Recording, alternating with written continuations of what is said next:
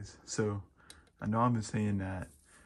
I know I just made an update video that I'm not going to get a video out for you guys till Monday. But I got the tripod. Came today. Wasn't expecting it. So now I'm gonna be making great videos for you guys. Today we're gonna be setting up my cricket cage because actually, one second, hold up, guys. Forgot the lid.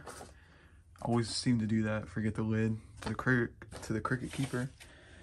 So basically, I'm gonna show you guys how to set up how to keep crickets alive, and I'm gonna set it up for you guys. So first thing you need is oats.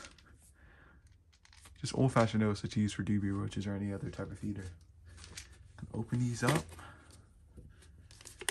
You're gonna put a nice layer on the bottom. And this is gonna be your secondary food source for your crickets, along with the first food source. So, by the way, today I'm not gonna be showing you how to breed them. I'm just gonna show you how to keep them alive. So you can get a nice even coat of the oats on the ground. Just to gut load them, yeah. And then you need a little deli cup and cricket food orange cube. You can get it for like $4 on Amazon. That's how I recommend to get it. And you're gonna open this up. You're gonna take, I'm almost out actually. You're gonna take a good bit of that. You're gonna have to replace this like daily, but you're gonna put this like that. And then I have a little cut right here for them to get into it. Put that right there. That's gonna be their food source. You can also use this, but this gets bad easy. I just like to use this because they can use it for water as well.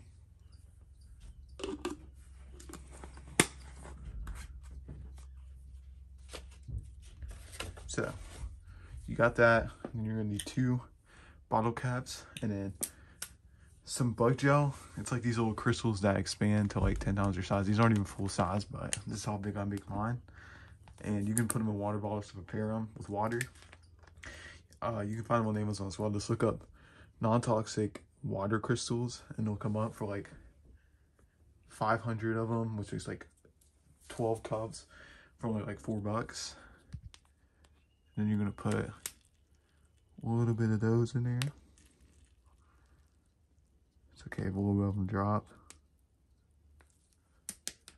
And a lot of people think this orange stuff is just for water. No, this is a food source as well for the crickets. It's actually both. You don't even need these water crystals. You really only need the orange, but I like to keep 2 just in case, so they don't get dehydrated. A little bit of those like that. And then this will be a pretty short video. And then you take some of these. I get these from Wendy's, McDonald's, what you not. You can also order them. They're kind of expensive though to order. You're gonna rip them up. Because egg crates are too expensive. These are way cheaper and they're literally the same thing. Break them up.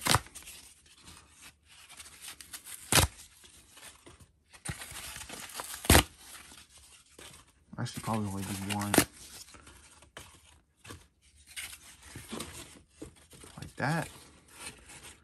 And then once you got all that, like I said, this will be probably a short video, but it's not really much to know. You just gotta know, you know, how to keep them alive. Well, let me actually lower this a little bit.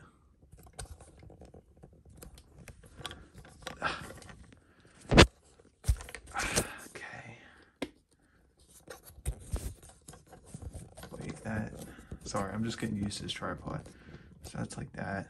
This is what makes this go down. Okay. Lower it to about there. Yes, we're in this new tripod, you guys. Okay.